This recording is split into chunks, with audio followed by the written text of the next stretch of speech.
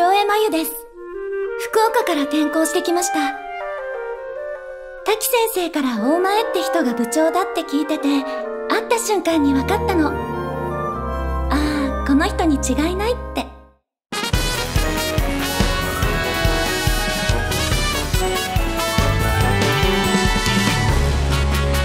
今年も多いね。はい。新入部員の皆さん、北宇治高校吹奏楽部へようこそ。こ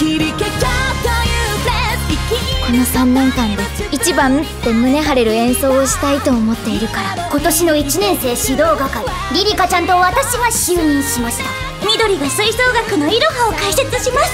去年よりいい結果を出そうと思ったら何かを変える必要がある。このままいくと1年部活ボイコットしますよ。都合3回オーディションは行われることになります。毎回オーディション。そのオーディションって私もやるんですか？